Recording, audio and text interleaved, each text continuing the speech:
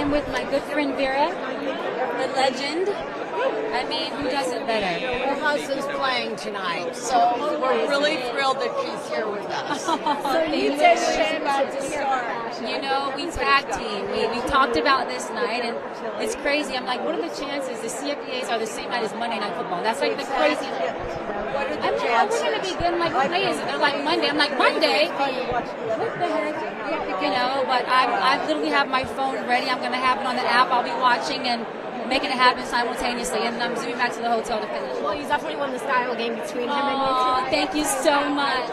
We've got a big night tonight. She has a big night both ways. She's with us, and she's going to be watching the game, I hope, later. Yes, we will.